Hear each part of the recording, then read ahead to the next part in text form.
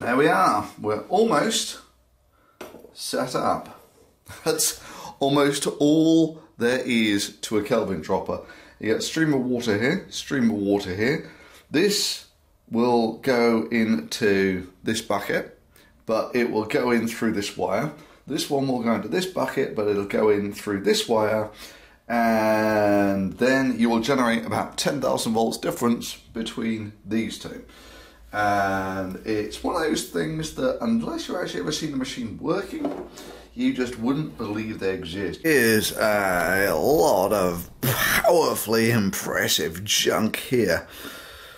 So what I'm going to be doing here is making a Kelvin dropper, which, if you've never heard of one of those, it just has two streams of water, and between them they generate a few thousand volts. And there are explanations as to how they work. I'm not entirely sure why I believe them, which is why I've had the high-speed camera out looking at things that are about the size of a pinprick happening in less than 10,000th of a second. But anyway, so it's a sort of variant on this guy, who is a Wimshurst machine, which many of you might say. I'll go on to making the Kelvin dropper in just a second. When you know what you're doing, they take fully seconds to make. If you don't, they're like black magic. They really are sort of fairly tricky to get to work. And let's see if I actually see what's happening on here. That's super. Right, so with a Wimshurst machine, if you're lucky, they charge up straight away. And this one's not doing it. Alright, so they don't charge up straight away. You can sort of kick start them by just getting a plastic cap, rubbing it on your hair, and then there we go. Right. So these guys are, let's bring you around so you get a better view of that.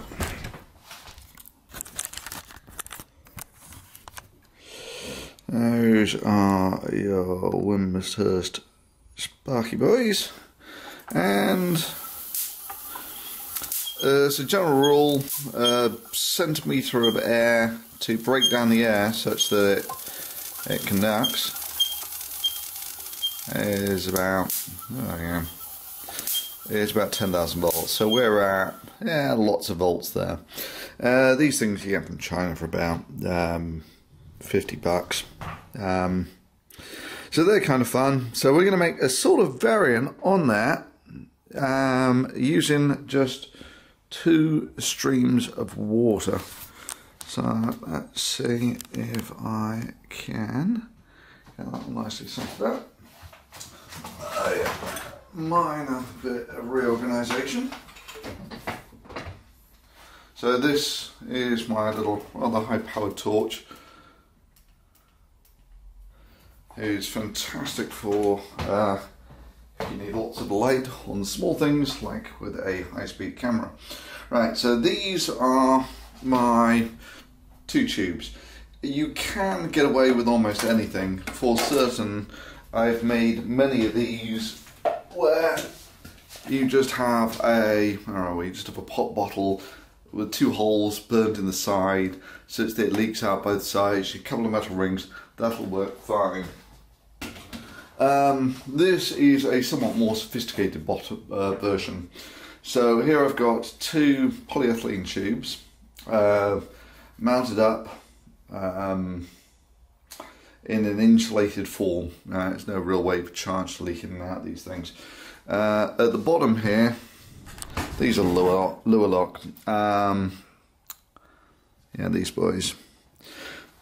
So I have a, you get these for about, you get big bags of them of various sizes from China for next to nothing. So I have red ones, green ones, and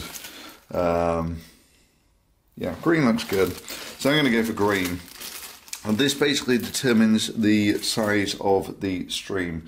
So if I take a look, there we go. So you see that one's got a fairly big hole in, the other one not so much. There you see it there. Good. So I'm going to go for the smaller ones because then these guys will drain more slowly. And there we go. Now we will need, let's get rid of my water, something along these lines. This is the simplest way to do it. You just need a bowl. Zoom all the way out here. Yeah, there you go. You need a bowl with a metal wire, and it doesn't need to be a loop. Loops tend to be better. They don't bleed away charge as much.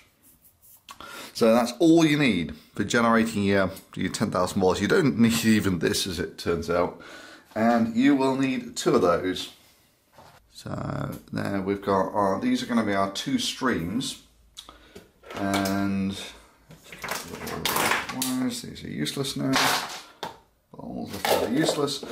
So to insulate them, I'm just going to use a bit of polyethylene, which, yeah, I mean, you can get away with almost anything. In fact, I even need, in fact, I think I don't even need the baby lab jacks on this one. It's more like, there we are. We're almost set up.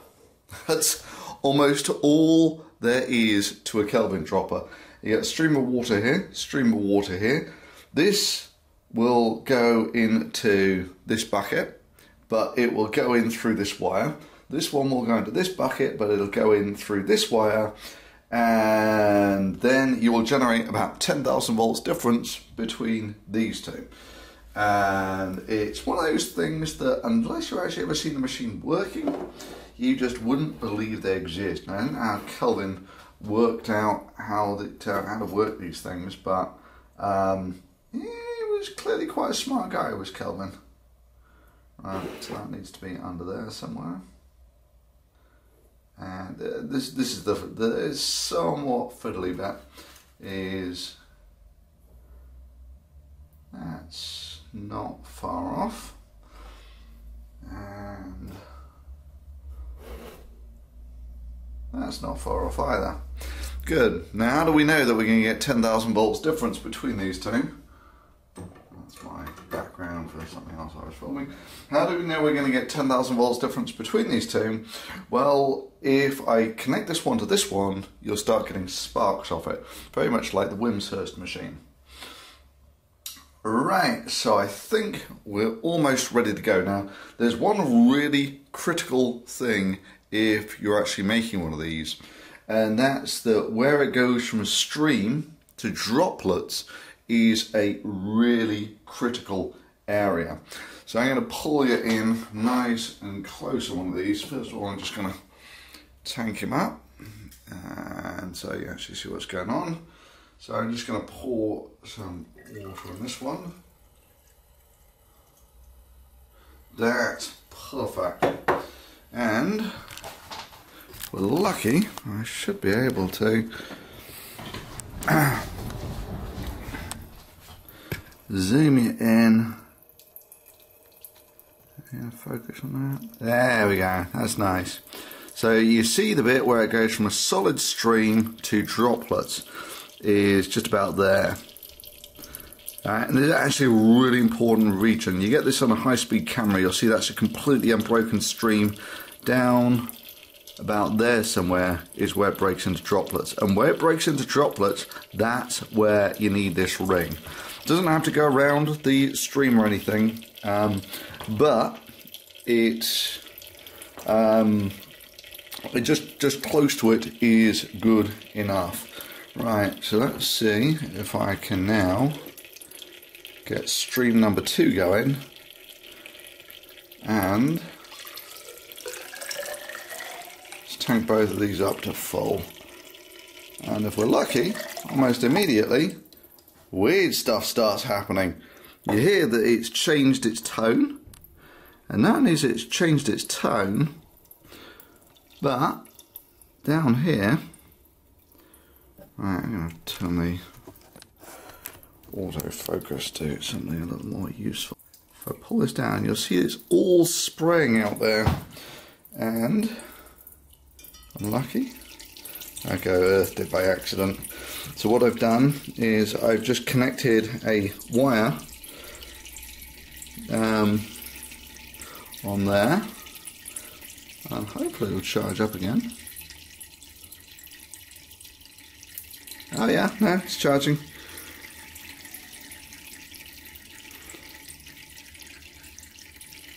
And as it charges, you should find is I can get sparks.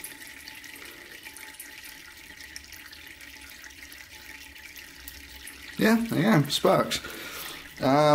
It needs a bit of a refill. It does run through the water fairly quickly. So once I get a decent refill,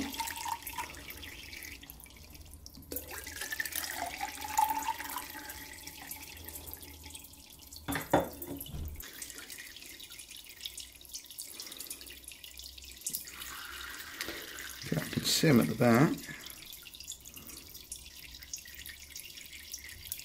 Yeah, beautiful. So that's basically how they work.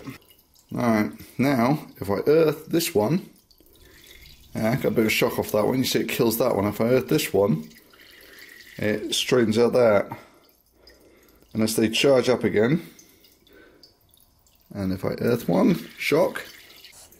Alright, so this is being spread out by the charge on that ring, and if I touch the other basin here, I get a shock and it goes straight. So that's the basic design for the Kelvin dropper. Now what you'll see in the books is they'll tell you that this has to be a circuit connecting that one to that one and vice versa. But now comes the interesting question here. How is the water actually carrying the charge around on all of this?